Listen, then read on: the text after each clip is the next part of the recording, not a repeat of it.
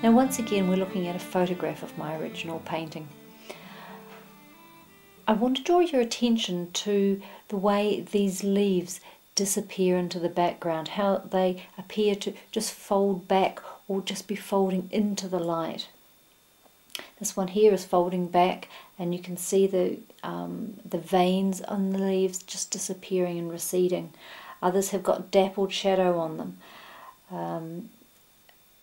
There's one just at the top here which looks as if it's just got a little glimmer of light on it, and I'm not sure if you can see, but further in the background there's just the suggestion of leaves.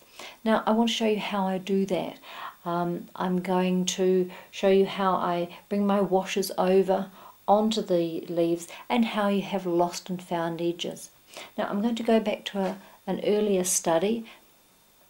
You can see how I have brought a dark background up to the edge of the leaves. Now what I'm going to do is wet this area, and I'm going to put another few washes over the top, and I'm going to allow those washes to come up and over at the top of that leaf, and that will give the impression that that leaf is just receding into the background. So first of all we start with a clear water wash. Now obviously this isn't just for leaves, you can use this method for anything. When you're doing roses and you want the rose petals to turn and disappear into the background, if you're doing a portrait and you want the face, one side of the face to just turn and be affected by the shadows from the background and just be emerging from the background, well, this is exactly what you do. So I have put on my first clear water wash. I'm going to allow that to soak in.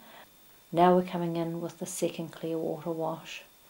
I want this to gradually come over onto the leaf.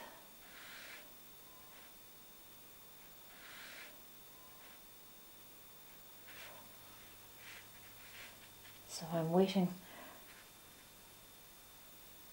the area surrounding that as well. Now, shadow colours, once again, sap green, phthalo blue, just whatever you've used in your background, but these are the ones that I predominantly use. Phthalo blue, alizarin crimson.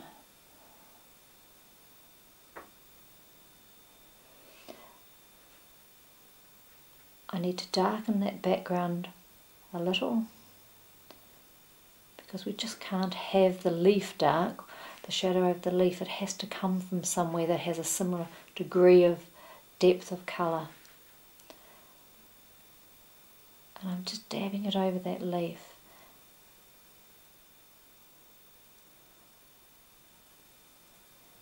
And allowing the water on the leaf to disperse it gently. This will also have the wonderful effect of pushing this upper leaf a lot further forward. Now I can see that, or I can feel that there's really not quite enough water on that leaf. It's not moving quite as well as I would like it, so I'm going to come in with a clear water wash again, and I'm going to ease that into that shadow colour. So we can continue to drop in colour and build up our washes just as we have done so many times before.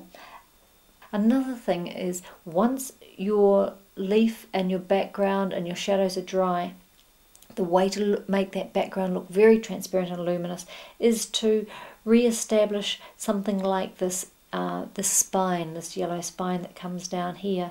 You can try and lift out some of the colour. Once the colour has dried, once your washes have dried, you can try and lift a little bit out, or you can come back in with, here we have it, a watercolour pencil. Actually this one's a little bit too warm. Maybe use in this case I would use more of a lemon yellow, and I'd sharpen it too. This one's not very sharp. So I'm not teaching you my bad habits, I hope.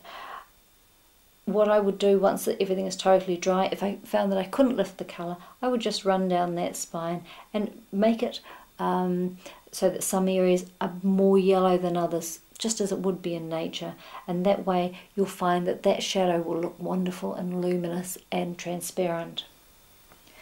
Actually, before we sign off on this one, I'd like to show you exactly what I mean. Now take a look at this. I've deliberately gone over that spine and you'll see that we have a very dead look there. It doesn't look like a shadow so well. We have a very lost edge on this side, but it looks almost like a black hole. So what I want to do is come in with a brush with just clear water, and we'll see if we can lift a little bit of that colour out of the area where the spine is. And you'll see how translucent that area is going to look. All of a sudden it makes it read shadow.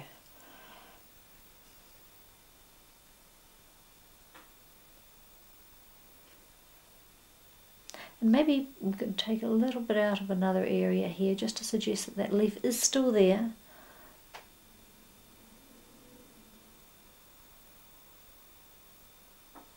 That is actually barely visible.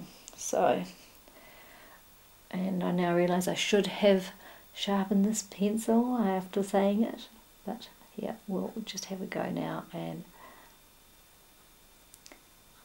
just use this intermittent line to suggest that there's a vein going through there, and you see how much more translucent that looks and how much more that reads as if this is a leaf and this is shadow.